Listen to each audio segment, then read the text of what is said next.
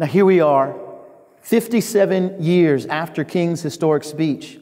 And as we examine the landscape of current culture, we have the modern day social justice movement. At the forefront of this movement are three women, Alicia Garza, Patrice Cullors, and Opal Tometi. They're leading the charge for the organization Black Lives Matter. And this new approach to social justice began with a jury verdict in the case of Trayvon Martin.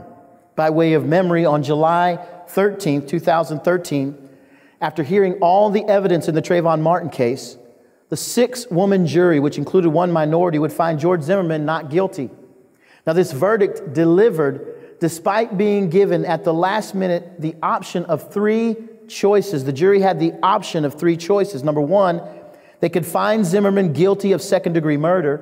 Number 2, they could find him guilty of the lesser charge of manslaughter. Or 3, they could find him not guilty.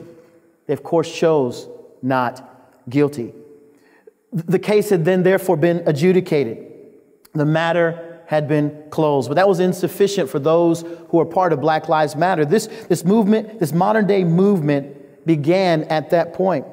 But next in line to follow was the decision of the Michael Brown case. Prior to the investigation of the Michael Brown case, the hands up, don't shoot narrative had swept the country. Now, again, this is a narrative that sweeps the country prior to any investigation having taken place. This hands up, don't shoot narrative was parroted by entertainers and athletes, all promoting the narrative.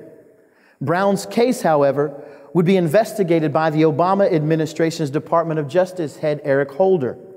In the case of Michael Brown, Obama's DOJ, and again, this is a reminder, Obama's DOJ could not find sufficient evidence to charge the officers of wrongdoing in the Brown shooting.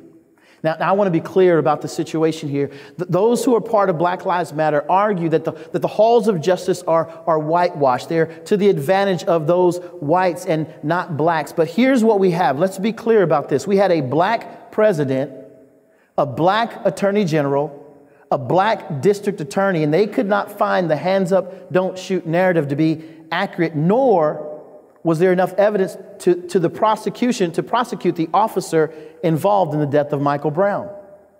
After 7 months of investigating, Attorney General Eric Holder said the following in a statement regarding the issue, quote, "This morning, the Justice Department announced the conclusion of our investigation and released an 87-page report documenting our findings and conclusions that the facts do not support the filing of criminal charges against Officer Darren Wilson in the case.